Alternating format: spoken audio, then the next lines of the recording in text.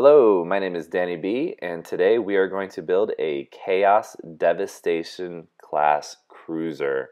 I'm super excited to build this. This is my first ship I've ever built for BFG. I'm super excited to play, and I'm super excited to get this thing on the field.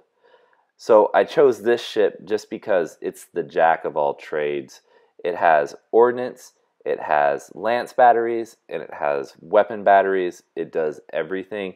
It does it for a reasonable cost, and it just brings such a presence to the field from everything that I've read in the forums. So let's dive right into the assembly. You're going to need a hull. You see here the top piece and the bottom piece of the hull. Just to spare you some time, I went ahead and cleaned up all the pieces and filed down all the sprues and whatnot. So you're going to need 2 launch bays. Notice the left and the right are not the same. They have a special orientation. You're going to need the lance battery frame pieces as well as 2 turrets.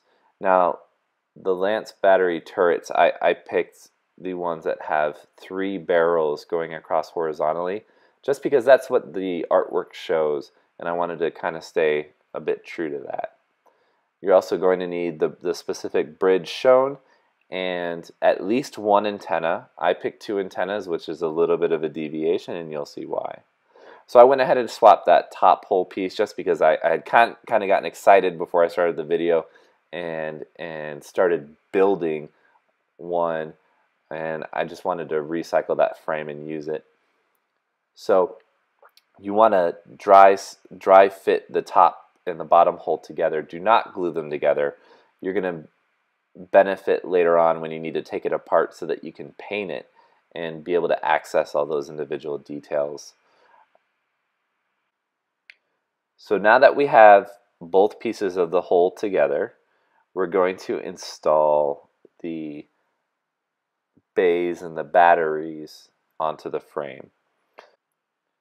Now, I opted not to install magnets. I kind of did some experimentation with them before this video, and it was a little bit difficult to get the magnets to align and fit flush without making any gap between the carrier bay and the hull. With some work and a drill bit, it's very doable. I chose to just glue everything in place just for ease. So at this point, I've installed both of the launch bays in the proper orientation. I've installed the lance battery hull pieces that cover up the different types of lance batteries. And now I'm installing the command bridge. So there are 2 options for the command bridge.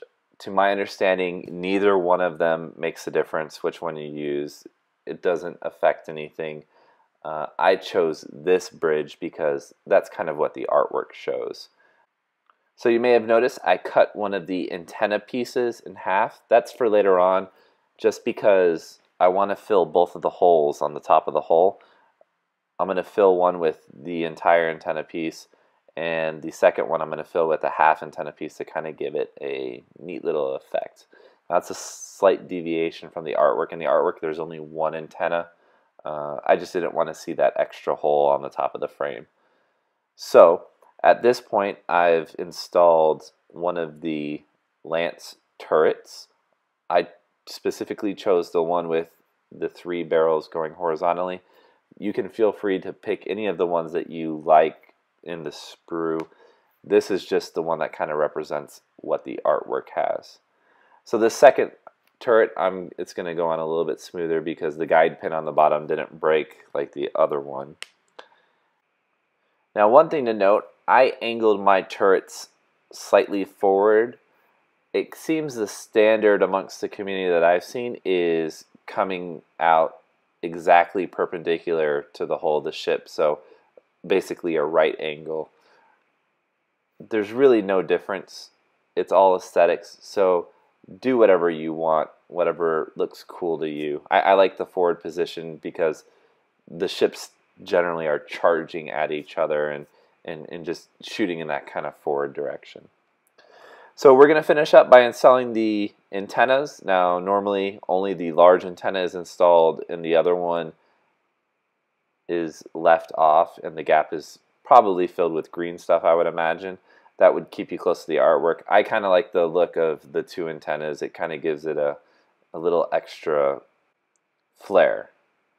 So at this point we have finished gluing all the pieces together. The only thing left to do is to put the stand together, which is pretty self-explanatory. It doesn't really need to be shown. So I'm just giving you a little visual of what the ship looks like in its finished state. So the next step would be to get her painted up in the Alpha Legion colors, of course, and get her onto the tabletop. Thanks for watching the video. Don't forget to subscribe. Next time we will be building a Carnage class cruiser. All right.